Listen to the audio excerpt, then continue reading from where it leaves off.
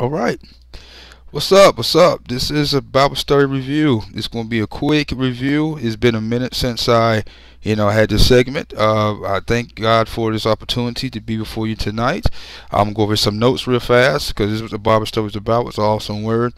Digital. Trying to upgrade a lot of things and just trying to do some other things to keep the content kind of fresh and unique. That's what we are, unique people in Christ anyway. But I'm rambling, so I'm not going to try to keep rambling. Go ahead and get to the point. Basically, spiritual knowledge is the greatest knowledge. This is notes on my little tablet. Belief and unbelief. Fear comes from unbelief, as we know. 1 John 5:5.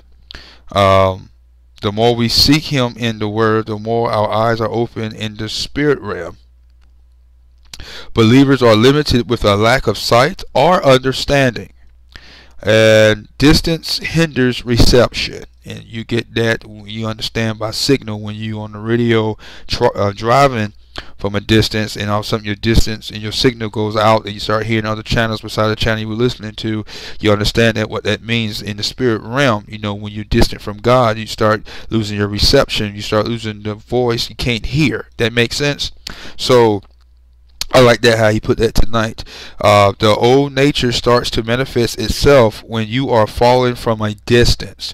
That's awesome. I ain't gonna lie, that's good. Yes, you start referring to the old man as what Peter did.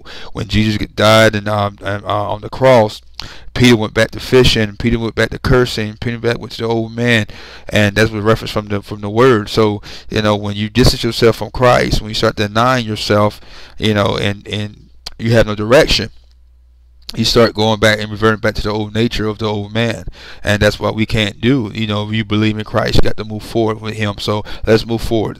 Forward with the notes, but to expound on that, I'm just going with the notes, let you know how great the word was. Just give you a few. I'm not gonna give you all of the notes. I'm just gonna give you a few that stood out to me, and then I'm just gonna continue to give you the up on it and what's going on about it. And tonight was awesome word.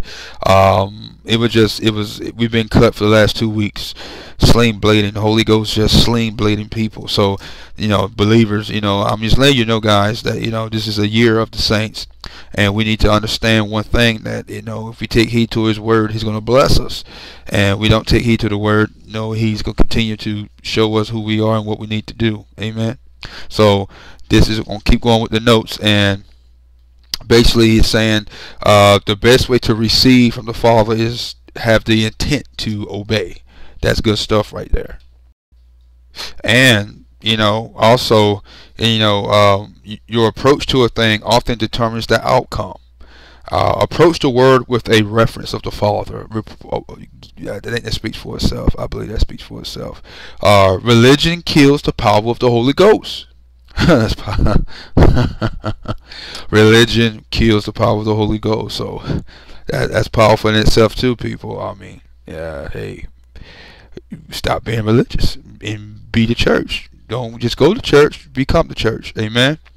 The more we learn to yield to the Holy Ghost, the more the Father reveal things to us. More He revealed to us, the more responsibility He put on our plate. The more we receive the revelation, the more He revealed to us, the more we have to step our game up when He reveals stuff like to us. So that's good as well. Further down, I said just notes, the further things, the notes that stood out to me. Obedience will increase revelation. Obedience will increase revelation. When you receive revelation, you can't be the same, and that's powerful. Always tell yourself more than anybody else. Basically, tell yourself more. Encourage yourself. Learn to encourage yourself. Learn to encourage yourself. Only you could pick yourself up. Whatever you believe, you will practice. And I like that too as well. The way you pray is how you live. The way you pray is how you live. And I think that speaks for itself as well. So this is also, whatever you believe, you will practice. The way you pray is how you live. Your prayer reveals everything about you. Keep going. What you believe is going to be in your prayer life, and I like that. I think that's key right there. For whatever you believe the promises of God, you will repeat it in your prayer and will turn to worship. And when it turns to worship, and then guess what? You start. It's like a repetition. If you believe in the promises of God and you start reciting the promise of God and declaring the decree of thing, it will come back. It'll keep coming. It will regurgitate in your soul, in your spirit, and it will continue to move you forward to your next level, to the next understanding, the next move, the next revelation that you receive. And I think that's powerful in itself. And I thank God for that. You know, your prayer life reveals who you are. If you trust the Father, you pray His promises and not your own words. So that's good right there as well. You have to understand the DNA that's in you, and I like that. I like that. Your prayer life reveals everything, and I mean everything, and I'm a firm believer of that. The spirit of religion kills. The relationship points to rulership. Relationship over religion. The Father can only see you if He has an expectation of you coming back to Him. The Father can only see you only if He has, the Father now has an expectation that you're coming back to Him. Like in the story of the prodigal son, he made his mind up in himself to go back to his father, but the spiritual revelation behind that, you know, is that he's coming back to his Father. He had to repent to the Father in heaven and come back to his natural Father on earth. But you know, the Father saw him far off, and on the way to see you, He has to know He has an expectation of you that you're coming back. And I like that. To further along, know what you're operating in before you approach the Father. Know what kind of spirit you're operating in before you approach the Father. Know what kind of mindset or sin or what things you're in before you approach the Father, because He knows all anyway. Patience is where you get your best revelations. You gotta learn how to still your spirit. Learn to still your spirit to hear His voice. God is into restoring you with a celebration. Because remember in the prodigal son, the story of the parable of the prodigal son, the prodigal son, excuse me. The Father threw a banquet, a feast for him, because he came back and returned.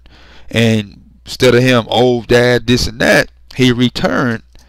And when he returned, He threw a celebration. And that's what the Father would do. When you return back to Him, He's going to celebrate, and He's going to throw a celebration for you. And I like how the man of God, how the Holy Ghost released that through the man of God tonight. You know, when you return back to the Father, because He already knows what you're going to do regardless, because He knows your thoughts that are far off. He's going to throw a celebration. And that's awesome stuff. He said God sees what you are doing, but He sees your heart. God sees your sin. The Father sees everything. But the main thing that He sees mostly is your heart. It doesn't matter what you did bad, no matter what you did, whatever you have done. As long as He sees your heart and you turn your mindset back to Him, it doesn't matter to Him. He remember your sins no more. If you repent and convert yourself back to Christ, He will remember you no more. Remember your sins no more. Let me slow down a little bit. But it says that separation from God is death, as in, you know, detaching yourself from, alienating yourself from the life of God. Ephesians chapter 4. Repentance restores life, and you know, just like the parable of the prodigal son, you know, what saved his life is because he repented, and his life got restored by the Father. So you know, repentance can restore you in the instant if you renew that mind. And last of the notes, I didn't read all of it. I just kind of skimmed down. I told you the main points that stuck out to me tonight. What kills many believers is when we are operating by law and don't know it. And I like that. Listen to what I just said. What kills many believers is when we are operating by law and don't even know it. Think about that. We're no longer under law, but under the law of grace. So what law are we talking about? The Mosaic law, or the law of the Holy Ghost, the Spirit, of the law of grace? But they talk about the Mosaic law, because we want to go by the rules, but we don't understand the meaning of the rules. And I'll let you think about that part. But other than that, that's my notes for right now. This is a Bible study review. That's all it is, a review for what we went over tonight. I pray that the good Lord is having good times with you guys. Favor of the Lord is upon you. And I just want to say, y'all continue to keep your head up. Lift your eyes towards the hills which coming from the Amen, amen. Lift up your eyes towards the hills, which coming from coming your help, and your help coming from the Lord Jesus. And I just thank God for that. Yeah, I'm gonna keep going back tongue twisters because it's kind of late, but I just thank God for it anyway. This is my excitement of the word being released. And remember, God is not dead, and that's why I wore the shirt to let you guys know that God is in you, and greater is He that is in you than He in this world. So I just thank you for that, for the word, Lord Jesus. Bless you guys, and you guys have a blessed night. Amen, amen, amen. See you next week.